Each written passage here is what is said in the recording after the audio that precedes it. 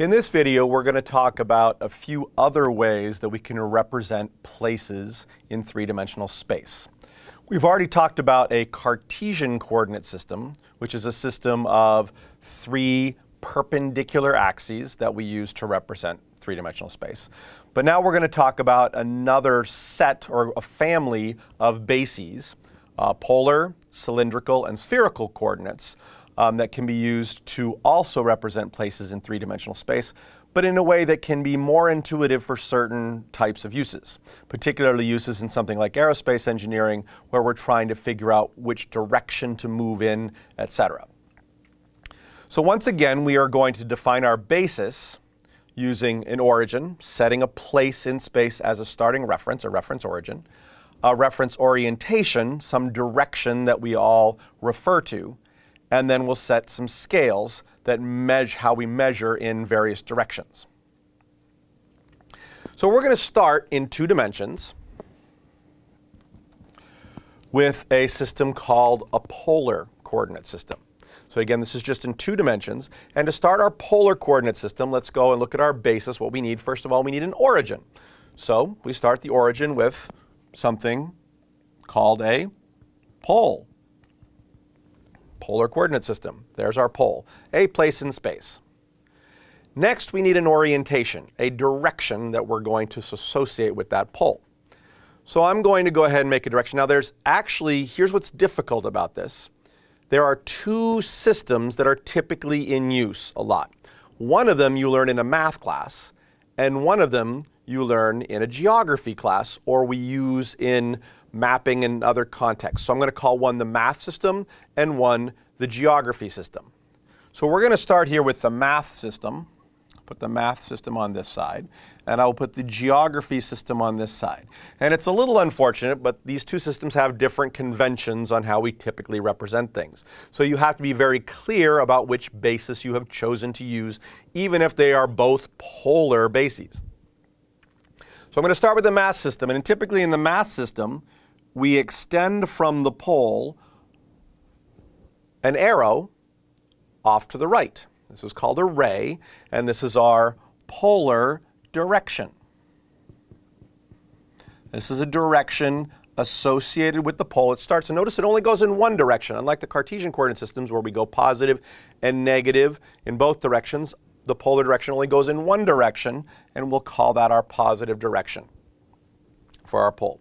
For our geography system, we do almost the same thing.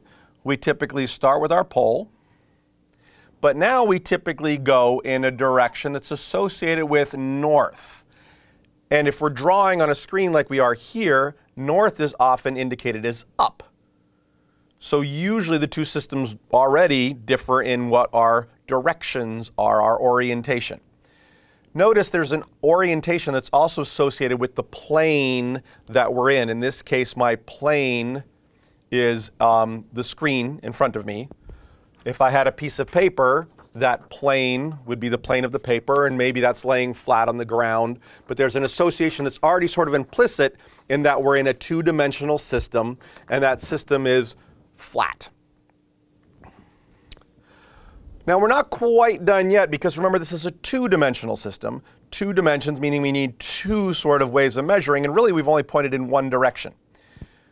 So once we've established our orientation as far as an arrow in one direction, we are going to, in the same way as in the Cartesian system, we are going to move in one direction along a certain scale. In fact, let's go ahead and move on to the scale for that. I can establish a scale of a unit of a distance in that direction, 1 unit in that direction. And usually we'll label this with 0 and 1, 0 and 1. There is a single unit in that direction. So there is a length associated. There's 1 length associated with our 2-dimensional polar system. 1 length. But what makes this system different from our Cartesian system is that the other measure we use is not a length. Instead, it's an angle. What we are going to do is try to quantify an amount of rotation. In the case of our math system, when you first learn angles, you typically rotate up. You take this dimension here and you rotate up a certain amount, and that is an angle measurement. So we have one length and one angle. In the case of our mass system, that angle is typically counterclockwise, opposite a typical analog clock. So we would rotate in this direction. In the case of our geography system, it's the opposite direction. We start north, and then we tend to rotate in a clockwise direction and measure our angles down in a clockwise direction. This creates a system of two measures. Our scale for that is measures of angles. And we have two typical measures of angles, either in degrees, where all the way around represents 360 degrees, or in radians, where all the way around represents the number 2 pi. So for our two-dimensional system, we have a length. Typically that length is represented with the letter r. Why r, you say? Well, r, we can think about this as if we go all the way around this angle, we create a circle. And so r is considered the radius, the distance to that circle. So r is often used to represent the radius. And so we'll use that to represent our first measure, and that's a scaled measurement of length.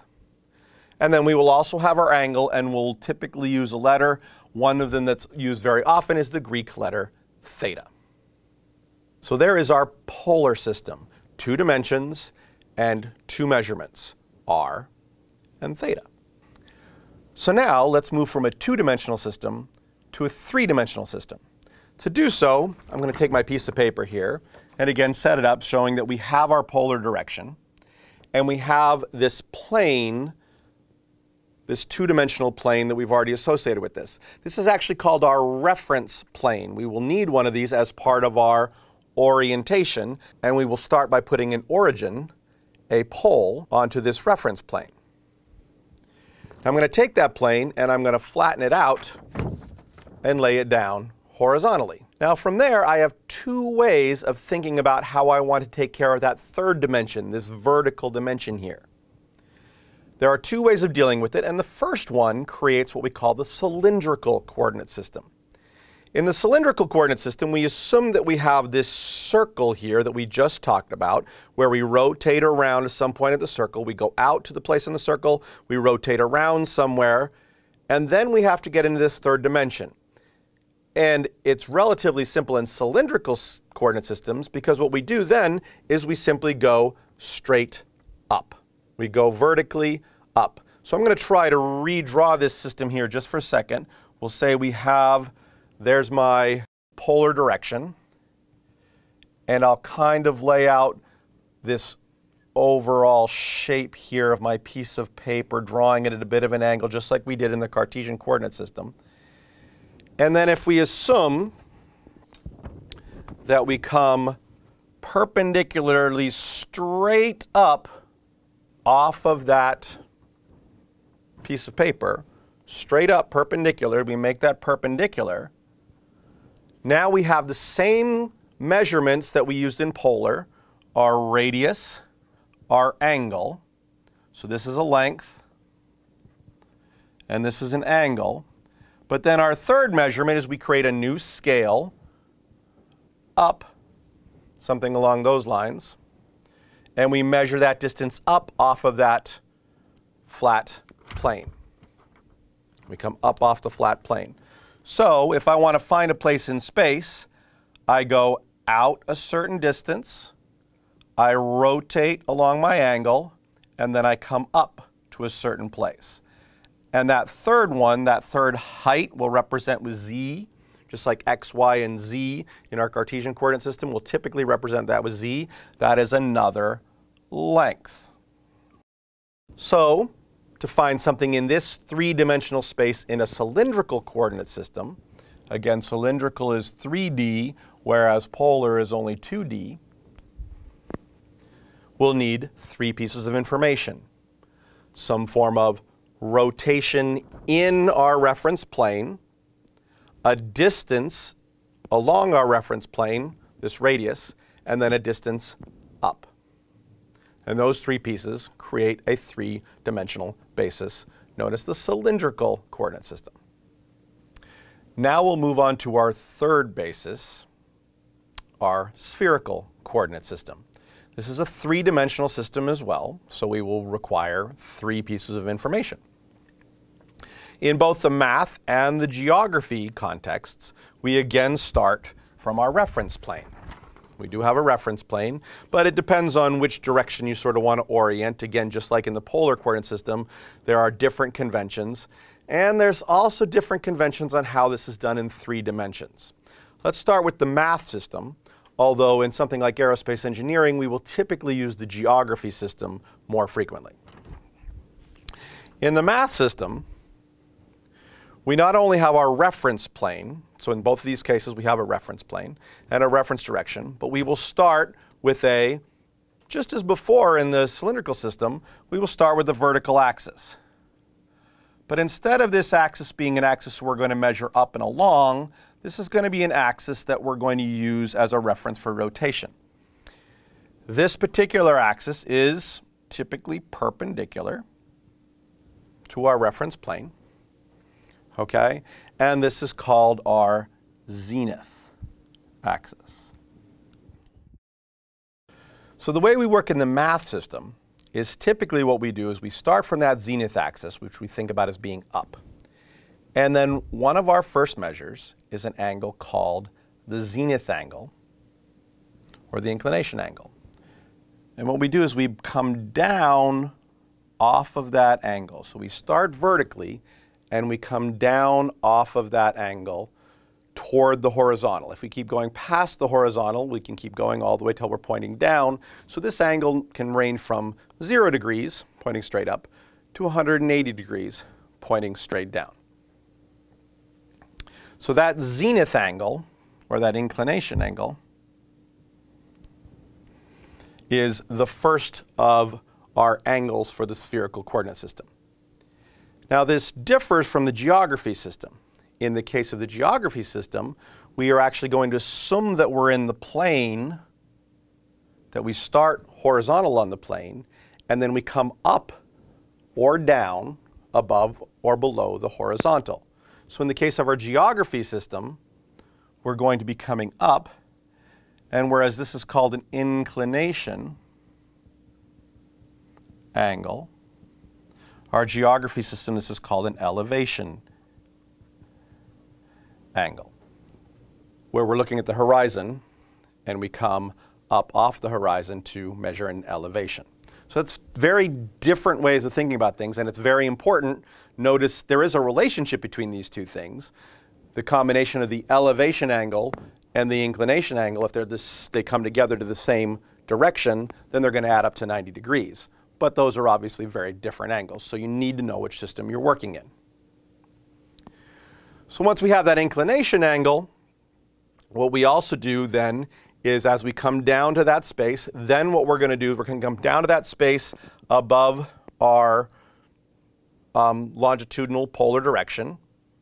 Then we're going to rotate from that polar direction a certain amount, just like in our polar coordinate system.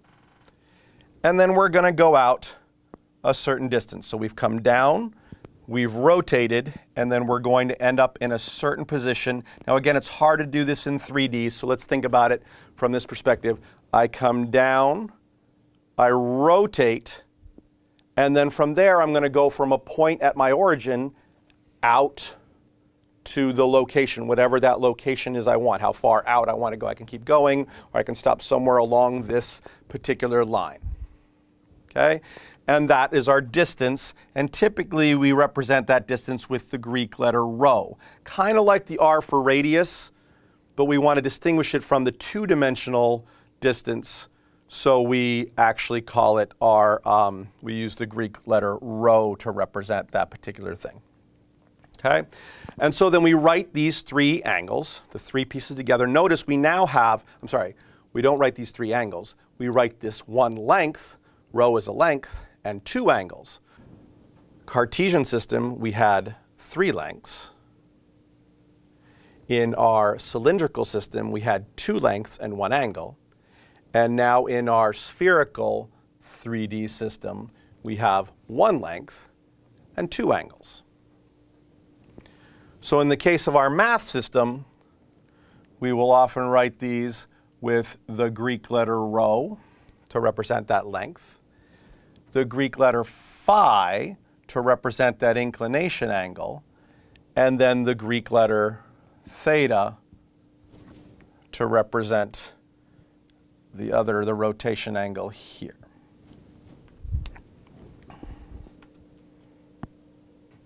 For our geography system, we are also going to have a similar set, one length and two angles, but we've already set our first angle. Well, we have our elevation angle.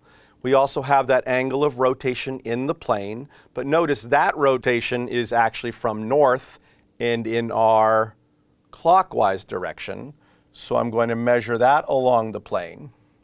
So typically the way we write that is we will start with that angle, often in geography, and that angle is called the azimuth. And we will still often represent it with the Greek letter theta, but we have the name for it in the geography convention. It's called the azimuth. So we always start by pointing north. That finds our azimuth. Then, from there, we will measure that elevation up off of the plane. There's our elevation, and again, we will use the Greek letter phi. And then, last but not least, we will go out a certain distance. Once we've raised up, we'll come out a certain distance.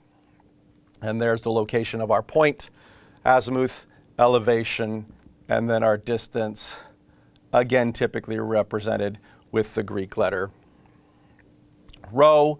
And that's, again, to distinguish it from the r that we would use in a cylindrical system, which would be in that reference plane. So because we're typically going to use the geography system more frequently, I'd like to rehearse this a little bit with you. What I'd like you to do is, where you are, see if you can figure out where north is. Make a good guess. And then take your arm and try to point it horizontally toward the north. And I'm going to suggest you use your right arm to do this. So I'm going to turn around so you can follow along with me. I'm going to take my arm and point it, use a little pointer finger here, and point it toward the north. Now, if I want to do my azimuth, if I have an azimuth, that's going to be my first angle, and that's going to be sliding side to side along that horizontal plane. If I want to go in a positive direction, I go toward my right. If I want to go in a negative direction, I start at north again and go toward my left. So let's say I wanted to go with an azimuth of, say, about 70 degrees. That would turn me toward my right, not quite all the way to the right, and I'd be pointing off still a little ahead of me, but toward the right. That would be my first measurement. Then I might say, okay, I would like an elevation. An elevation is going to raise off of the horizontal. If it's a negative value, we'll go down, but we're going to use a positive value. Let's go up, say, 40 degrees. So that's going to come up at an angle. And now I'm pointing in a general direction. So I'm going to use my azimuth, my elevation, and now I figure out how far away the thing is from my origin, which in this case is going to be my shoulder. And I'll follow it along. Maybe it's only 2 feet away. Or maybe it's 10 miles away. Or maybe it's 100 light years away. One of the reasons for using this system is you may not be able to get out there to actually measure that final distance. So we only have one length, and we can do some calculations for that one length, as opposed to having multiple lengths if we're using our Cartesian system or even our cylindrical system. So again, azimuth, elevation, distance, and that is the geography convention for the spherical coordinate system.